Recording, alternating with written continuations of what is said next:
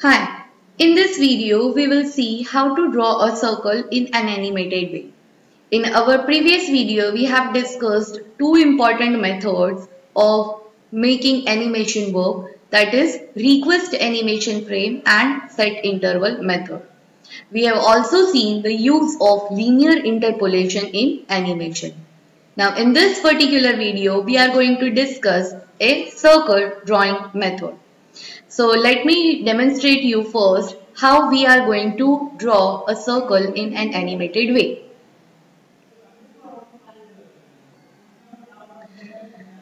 As you all know that in our previous video we have discussed that our original axis or to draw a circle is having 0 radians. Here we have 0.5 pi radians. Towards the left it is pi radians and upside it is 1.5 radians. And coming back to again original radians, it is actually 2 pi radians angle. And we also know that by default whatever drawing that we are doing is having or moving your angle clockwise. So angle that you are making theta at this location is towards the down and towards the left, going in this fashion, clockwise fashion. So first thing you must note is that we are going to use stroke method to have unfilled circle. And to draw a circle we used arc method. In arc method we have 5 parameters, x and y coordinate of a center of a circle, that is this thing. Third parameter was the radius, what will be the radius of circle that you are wishing to draw.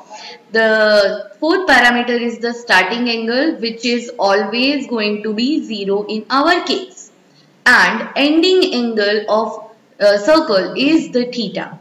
Okay, so what do we do in our case? We will first stroke a circle up to only theta degree.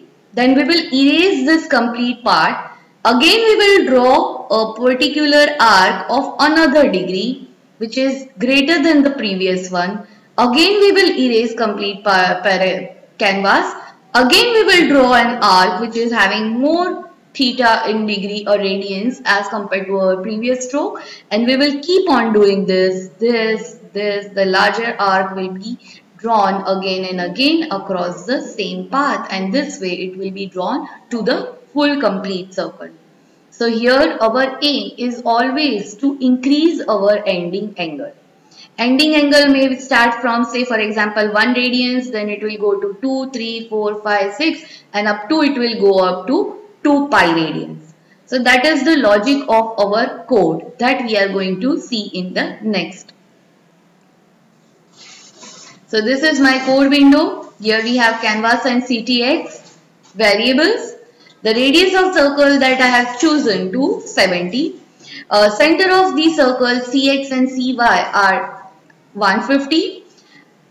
And the line width or the stroke width I would like to have is 10 pixel wide stroke. That's why I have chosen my line width to 10.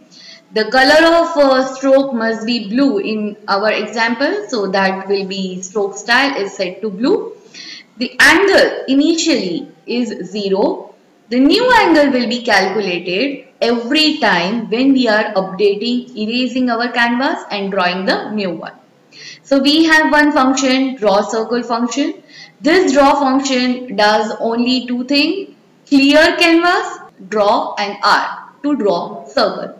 So to clear complete canvas, we make use of clear rect method from starting of the canvas, that is from 0, 0 to the canvas dot width, that is the complete canvas, and the canvas dot height, that is the complete height of a canvas. So this is nothing but erasing the content of canvas. Okay, and next 3 lines are used to draw an arc which is a part of a circle. So to start or drawing an arc, we have begin path method, and to actually make a stroke or to draw, we have stroke method. In between this, we have an arc method. Arc method will have center of x and center of y coordinates for identifying its center. We have radius variable, which are also already initialized as our third parameter. Always we will start drawing at starting angle 0. The angle that we are drawing up to which the arc will be drawn is calculated as a new angle into math.pi. Now whatever the animation is there is happening with calculation of this new angle. And from where we are calculating this new angle? This new angle is calculated in another method that is called as GO method. You can name any methods. For example, update angle method or name of your wish. So this method GO is updating your new angle. How it is getting updated? First check this. Initially your angle is 0 at here, and for the very first time your angle will be less than 200. Now I will tell you why this value 2 we have chosen. We have chosen this value 2 because your final angle is 2 pi. So I cannot just start with 0, increment to 0.5, 1.5, 1, 1.5 and 2. No, I have taken this 2 component as 200. That means right from 0 coming back to this particular axis, I am taking 200 different steps. Okay, so every time I am increasing this 2. So just because it is having final or ending angle as 2, we have chosen or we have put that value as 200 in our code. So that's why we have 200 over here. We have done 200 division of our complete 360 degree. What do we do inside this? If angle is not reached to up to 200, then we are incrementing our angle. That means from 0 it will increment it to 2 for very first time, then it will 2, 3, 4, 5 and go up to 200, one after another. So the new angle that we wish to have is angle into 0.01. Now remember, we are incrementing from 1 to 200, but actually your angles are not up to 200, they are only up to 2 from 0. So we must multiply this particular 0 to cancel out 0.01. Okay, so ultimately 2 decimal places will be decremented. So initially it was 0, later on it will be 0.01, later on it will be 0.02 and it will go up to 2.00. So that is the only thing that we are doing in new angle. And we are calling request animation frame method to tell browser that we are wishing to perform an animation, and that animation is performed in which method? In a draw circle method. Draw circle method is actually responsible for clearing your canvas area and drawing a new arc which is a part of a circle. And go method is only responsible for updating new angle method which is used inside draw circle method. So from here we are calling draw circle method with request animation frame. But from nowhere we are making a call to go method. So outside this function again we call a request animation frame function for drawing a circle, and also we call go method with the help of set interval. Set interval method, as I said in my previous video, is used to call a particular method for some frequency. So at frequency 60 times in 1 second, I will write down 1000 divided by 60. This 1000 millisecond equivalents to 1 second. And in that 1000 millisecond, I am wishing to call this go method to update my new angle. How many times? 60 times. So last two line goes like this: request animation frame draw circle and set interval go, comma 1000 divided by 60. Let us see the output of this code. Refreshing the page.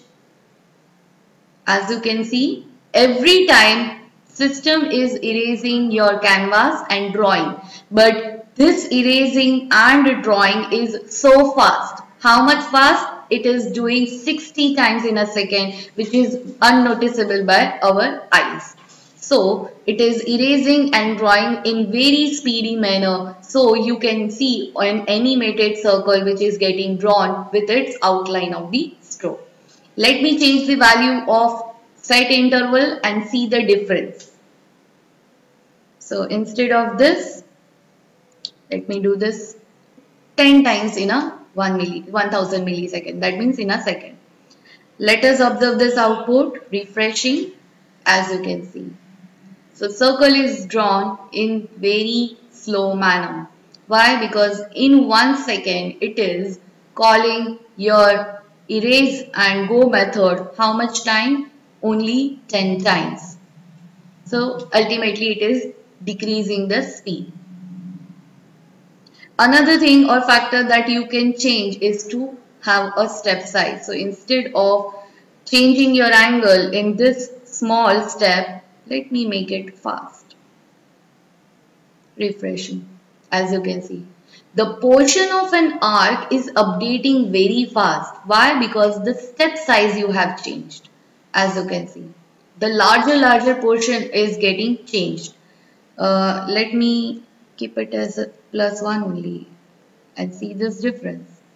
Very small part or small arc is increasing slowly and steadily to draw a particular circle. So in today's video we have seen how to animate or how to draw a circle in an animated way. Thank you everyone for watching this video. This is Munira Topia signing out.